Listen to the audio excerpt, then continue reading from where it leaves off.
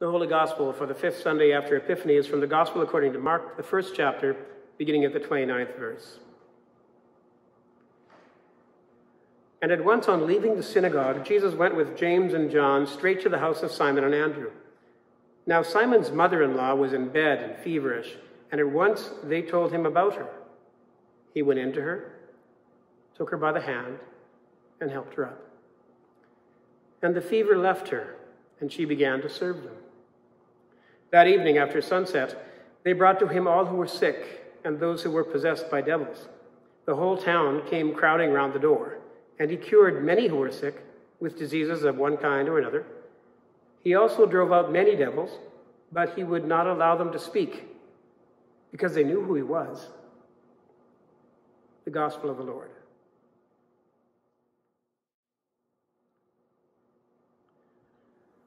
People of God, I'm glad you're gathering today. Gathering differently than usual, gathering virtually, gathering in your homes, gathering perhaps in a worship space, but following health directives. I'm glad you're gathering today. I want to center with you on the Word. It's the Word that we have shared in good times and in hard times. We've shared it in times of war, in times of peace, in times of growth and prosperity, and in times of uncertainty. So walk with me today into the Word that holds us. If you're at home today, I'd invite you to open your Bibles to the beginning of the Gospel according to Mark, where our text is found this morning, and dwell with me in that so deep, so beautiful Gospel. Let us pray. May these words of my mouth and the meditations and thoughts of all our hearts be acceptable in your sight, O Lord, our strength, our rock, and our Redeemer. Amen.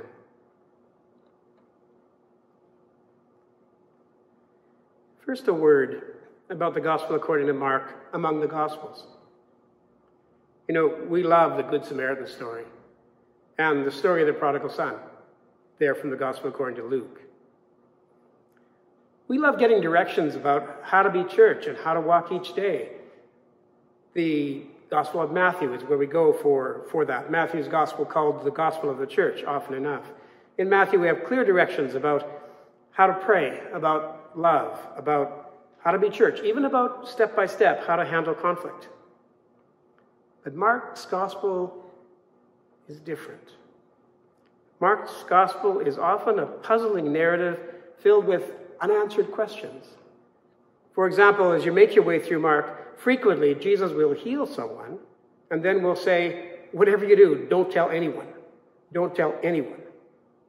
So why is someone who is starting a movement rejecting that kind of advertising? For 2,000 years, theologians have been wondering why he said that. Various solutions have been suggested, but we don't know. We're not quite sure what God is up to in the story. Mark doesn't tell us. Maybe that's why I'm so drawn to the narrative, because in fact, our lives are much like that, aren't they? We're not always so sure what God is up to in the events of our lives or in the events of our world either. Maybe that's particularly the case in this past year as we walk through this pandemic. So I'd invite you to turn to Mark chapter 1 and walk your way through it. Now, each of the three Gospels, Matthew, Mark, and Luke, usually called the Synoptic Gospels, they have a kind of a similar order to them, different in details, but a similar sort of order. Basically, each of the Gospels tells the story of 1 year of Jesus' ministry in Galilee. That takes 2/3 of the Gospel, probably. And then it tells the 1 week of Jesus in Jerusalem, from Palm Sunday through Good Friday to Easter Day. So, a year in Galilee, a week in Jerusalem. All three of those follow that order. Each of them, though, starts the Gospel with a prologue to give you a hint about what you're going to be looking for, what's going to be happening. And when you look at the beginning of the Gospel according to Mark, you might be surprised, first of all, by what's not there. There are no shepherds in the field watching their flocks by night. There are no magi following a star. No, none of that. Mark starts his prologue really, really quickly. He starts It's only 12 verses long, and 8 of them are dedicated to introducing us to John the Baptist. In verse 9, Jesus comes in, and this is his entire introduction. It was at this time that Jesus came from Nazareth in Galilee and was baptized in the Jordan by John. That's it. No birth story. Jesus arrives a grown man, and he comes from Nazareth, which, unlike Bethlehem, is a place of no particular renown. In fact, there was a saying noted in other Gospels that, can anything good come out of Nazareth? Because it's just a simple place, right? Jesus comes into the Gospel of Mark, simply. Jesus in blue jeans, if you like. He meets John the Baptist and is baptized, and as the water runs down his body, he hears the voice of God affirming that he is God's son and God is pleased with him. And immediately following the baptism, in verse 12, the Spirit drives him into the desert. Notice the Spirit doesn't suggest he go to the desert. It doesn't even guide him to go to the desert. The Spirit drives him into the desert, where Jesus remains for 40 days and is put to the test by the Satan. Now, when you look at that in chapter 1, you might expect to hear a dialogue between the Satan and Jesus about turn these stones into bread, or throw yourself off the temple and God will bear you up. No, in Gospel of Mark, none of that. Mark doesn't say. What does the Satan say? Mark doesn't say. What's it for? Mark doesn't say. Just that he was driven into this lonely place and was tested for 40 days. And afterward, the angels served him.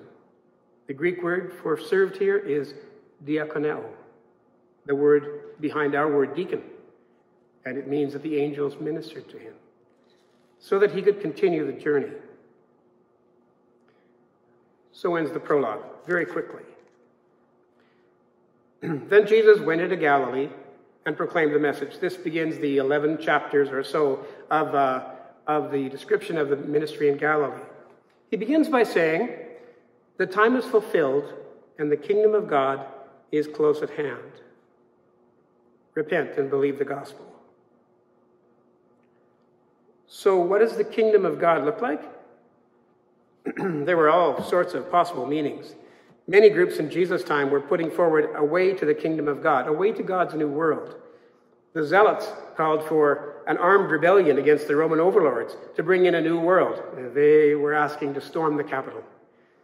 The Essenes called the people to withdraw from the world into a colony and follow the scriptures together and wait for God's kingdom. The Pharisees and Sadducees each had a plan for meeting the kingdom of God, for God's new world that was breaking in. What does the kingdom of God Jesus proclaims look like? Mark doesn't say. In Galilee, right at the outset, though, he does show one thing about how the new world, this kingdom of God Jesus had proclaimed, was coming. Jesus immediately, in the Gospel of Mark, gathers together a community. Through this community, he gathers. This is how the kingdom of God will be met. Now, the community he gathers isn't the community you might have expected. He gathers fishermen, 4 of them. He goes up to 2 fishermen who are working with nets, and Simon and Andrew, and he says, follow me. You know what they do? They drop their nets, and they follow him. Why did they follow him? Mark doesn't say. And then he sees 2 other fishermen, James and John, calls them to follow him. They immediately leave their fishing, follow Jesus. Why do they follow him? Mark doesn't say. I wonder, as they followed after Jesus, I wonder if they wondered too, these 4 fishermen, what Jesus was really announcing. What was he building? Were they the beginning of an army? Or were they the beginning of a cloister? Or something else? Our gospel text for today takes place then during one day in the life of this church of 4 fishermen. The Sabbath day begins with the church of 4 fishermen following Jesus into Capernaum, where Jesus preaches in a synagogue. Mark says that the people marveled at his words. What did he teach? Mark doesn't say. Just that the people hung on his words. Then after the preaching, Jesus meets a person we would describe as sick in body and mind and soul, and Jesus heals him. So the early church, the Church of Four Fishermen, are beginning to know what the kingdom of God was going to be about. It would be about teaching, and it was going to be about bringing healing to the broken and rejected. On leaving the synagogue, Jesus and his Church of Four Fishermen went straight to the home of Simon's mother-in-law. She was in bed with a fever. See, the church had said, Jesus, is there something you can do for Simon's mother-in-law? Does that sound familiar? The Church of Jesus prays for each other. And yes, they didn't just pray. They went along the road with Jesus. They went on the road with Jesus to where the need was. Now listen to what happens. Mark, in so few words, tells it so beautifully. Jesus went into her, took her by the hand, lifted her up, and the fever left her. It was a ministry of presence. He went to see her. It was a ministry of touch. He took her by the hand. It was a ministry of healing. He lifted her up. This little church of four fishermen was learning that this kingdom of God, this church, was not about leading an uprising against the Romans. No, nor was it withdrawing from the world into a cloister. It would be about dwelling deeply in the world. It would be about drawing near to people. It would be about lifting people up. It would be about healing and blessing. Finally, the moment that the house closes, so simply with these four words. You could almost miss it. Then she served them. The word in Greek for served, same one was used for the angels in the temptation time. Diakoneo. The angels ministered to Jesus. The angels ministered to Jesus in the 40 days of temptation. Here, Simon's mother-in-law ministers to Jesus and to the church. She did angels' work. She ministered to Jesus and this little church of four fishermen. Now 4 fishermen and 1 mother-in-law. The healed had become the healer. Those lifted up become those who lift up others. Finally, the day closes for the little church like this. The text reads, "That evening after sunset, they brought to him all who were sick and those who were possessed by devils. The whole town came crowding round the door, and he cured many who were sick with diseases of one kind or another. He also drove out many devils, but he would not allow them to speak because they knew who he was." People were gathering around Jesus. He healed many, but not all. Why not? Cast out many devils, but not all. Why not? Mark doesn't say.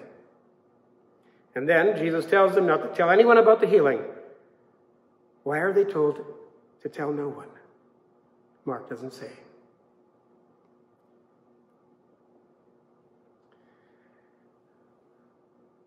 I think this gospel story already speaks to us.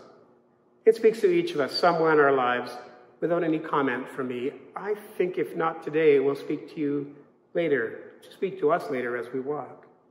But I want to share one thing where the story takes me in this time in my life. I'm struck today by the unpredictable journey of this church of four fishermen. I'm so struck by the questions they were obliged to carry along. Why did Jesus tell those healed not to tell anyone? They don't know. Why did only some get healed? They don't know. Why did Jesus choose simple, down-to-earth fishermen to lead his church? They don't know that either. The question for the journey of the people of faith, these questions are all over the place, aren't they? But like the 4 fishermen, we find ourselves following Jesus down the road every day. Barbara Brown Taylor in Gospel Medicine says this: "On Sunday mornings, a great division takes place among American people. Some go to church, and most stay home." She adds, "The ones who stay home just see no particular value in the church on Sunday morning. It looks like an hour a Sunday that they could have done something better with, something more constructive. They could have cut the grass. They could have, painted the basement. But for those of us who gather, she says, we know something else. She says, this is how we learn how we fit. This is how we locate ourselves between the past and the future, between our hopes and our fears, between the earth and the stars. This is how we learn who we are and what we're supposed to be doing by coming together to sing and to pray, to be silent, to be still, by peering into the darkness together and telling each other what we will see when we do. That's how important this following Jesus is for us, isn't it? So I leave you the story of these 4 first fishermen walking with Jesus, walking each day learning how to be church, walking each day with unexpected blessings and unanswerable questions. But I think if you asked them about what walking with Jesus meant, they would say, everything. Everything. As do we. Amen.